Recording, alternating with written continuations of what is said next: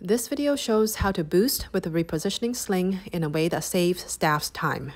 Raise the bed height so that it suits both staff members. Lower the bed rails on both sides so there is no overreach.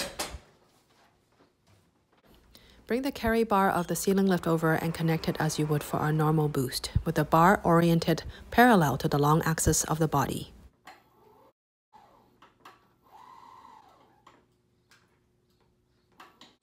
Connect all the straps as you would for a regular boost.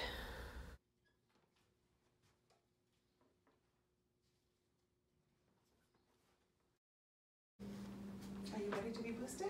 Yeah. Raise the carry bar until the patient is fully clear of the bed surface and no part is touching.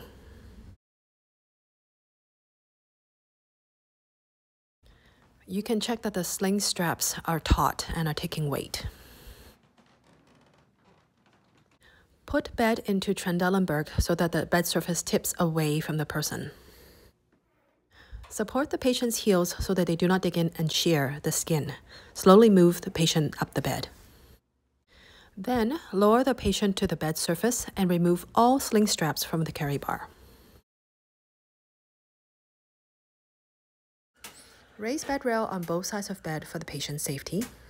Then, smooth the sling out underneath the patient and take the bed out of Trendelenburg. Lower the height of the bed back to what it was before. Thank you very much for watching. For more VCH MSIP staff safety videos, click on the link below.